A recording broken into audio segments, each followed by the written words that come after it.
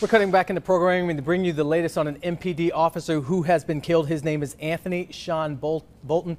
Memphis Police Director Tony Armstrong is addressing the media right now. Let's take a listen. p.m. communications was alerted by a citizen through one of our officers' radios that an officer had been shot in the area of Perkins and Cottonwood.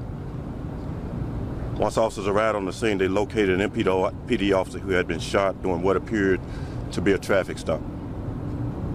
The officer was transported here to Regional Med in critical condition, but later pronounced deceased due to multiple gunshot wounds.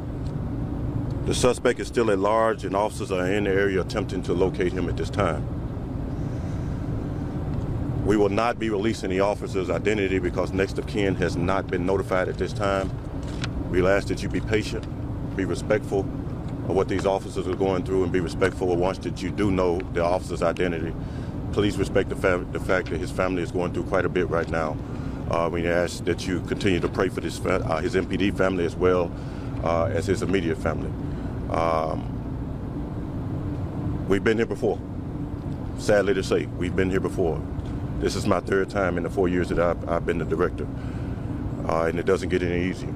This is a very difficult time, not only for me as director, but for all the officers that you see standing behind me, and a difficult time for our city as well. So I ask that you give us the respect that we need to, and the space that we need to grieve, and the time that we need to prepare to lay our brother to rest. I just take a few questions. Director, as a community, what can be done about a situation like this? You know, as a community, we say so often, there's a theme that do Black Lives Matter? And at the end of the day, we have to ask ourselves, do all lives matter? Regardless of race, creed, color, economic status, what profession that person holds, all lives matter.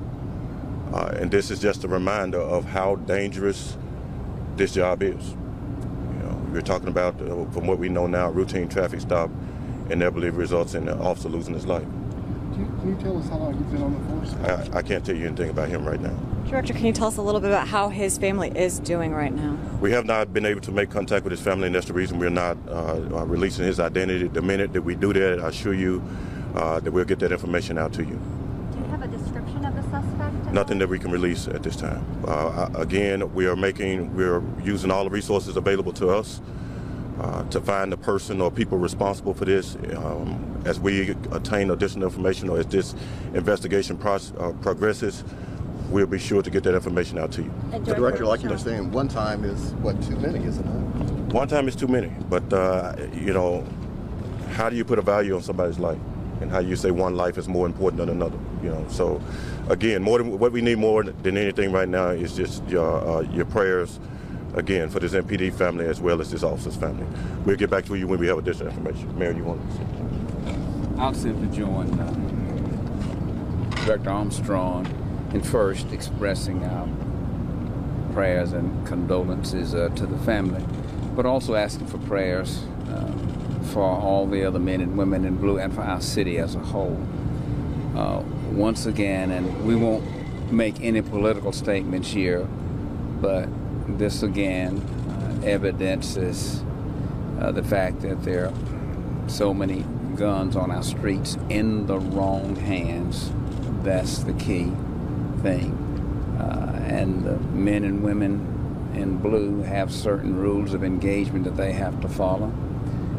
But at any given minute in a 24-hour day, they're dealing with folks who have no rules of engagement. So we ask prayers for the family.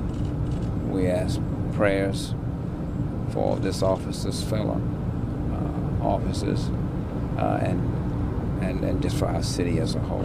Mayor, you mentioned too many guns on the streets. Obviously, this is a huge problem in the city of Memphis. Is this something that we have to take to Nashville, to the legislature, to beef things up? Well, again, I don't want to make a lot of political statements. We'll address those things as the legislative session approaches. But again, to underscore what Dr. Armstrong just said, this speaks volumes about just the inherent danger of police work in general. Again, pray for the family, pray for us. What, too many, isn't it? One time is too many, but you know, how do you put a value on somebody's life? And how you say one life is more important than another, you know? So, again, what we need more than anything right now is just your prayers, again, for this MPD family as well as this officer's family. We'll get back to you when we have additional information. Mayor, you want to say? I'll simply join Director Armstrong in first expressing our prayers and condolences to the family, but also asking for prayers for all the other men and women in blue and for our city as a whole. Once again, and we won't make any political statements here, but this again evidences the fact that there are so many guns on our streets in the wrong hands. That's the key thing. And the men and women in blue have certain rules of engagement that they have to follow. But at any given minute in a 24-hour day, they're dealing with folks who have no rules of engagement. So we ask prayers for the family. We ask prayers for this officer's fellow officers and just for our city as a whole. Mayor, you mentioned too many guns on the streets. Obviously, this is a huge problem in the It's an immediate family. We've been here before. Sadly to say, we've been here before. This is my third time in the 4 years that I've been the director. And it doesn't get any easier. This is a very difficult time, not only for me as director, but for all the officers that you see standing behind me, and a difficult time for our city as well. So I ask that you give us the respect that we need to, and the space that we need to grieve, and the time that we need to prepare to lay our brother to rest. I just take a few questions. Director, as a community, what can be done about a situation like this? You know, as a community, we say so often, there's a theme that do Black Lives Matter?